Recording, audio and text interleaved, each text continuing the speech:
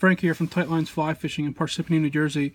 On my way to work this morning, I stopped in the south branch of the Raritan and did a quick stream seine. Just kind of wanted to show you guys what bugs are out this time of year, specifically size and some patterns to use to imitate them. I found the most of Hendrickson nymphs, and those are these guys here. Pretty easy to spot. If you see in the third and fourth segment, they have that light band. Dead giveaway of them. Moving on to this one here, that's a sulfur nymph. Pretty close to that. They're the same species. They just don't have that light band in there, and they're much more uniform throughout in the coloration. Patterns I would use to imitate those, I would just do a pheasant tail, and for the Hendrickson, I would use a dark brown for the body, and put a little bit of ginger dubbing on the back of the body, just a little ball of it to kind of imitate that light spot. And then the sulfur, I would just use yellow pheasant tail to kind of imitate like the uniformness throughout. Moving on, I found a bunch of golden stoneflies. They kind of vary in size. That's about a size 8 or so. That's more of a size 10.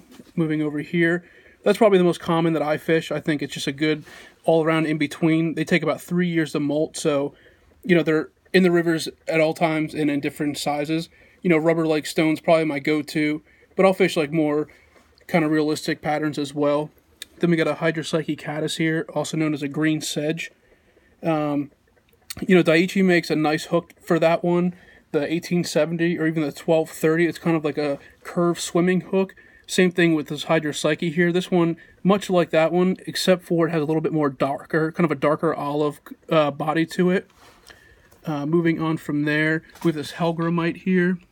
Big guy, any guy smallmouth fish, you definitely know what that is. You know, it hatches to a dobson fly. It's got these big pinchers on the front.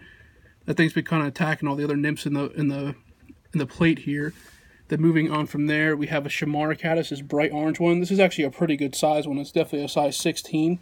As you know, they hatch in early spring and they're jet black, so you can see the transformation from that bright orange to that jet black.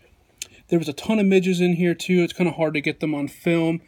I didn't see any scuds, although I wasn't in scud water. They're more in like kind of slower water, much of weedier water. And from there, I think that's pretty much it. If you guys have any questions, we're in the shop. We can show you some patterns, give you some tips and tricks to tie them. Thank you very much, and tight lines.